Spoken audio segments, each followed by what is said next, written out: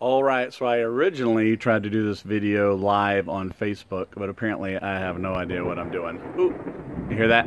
Thunder and lightning. So that's a good good grief. That's a good segue into what I'm about to talk about, sort of. So last week I did a video on live oaks and the mess that they can make, and I mentioned this thing called catkins.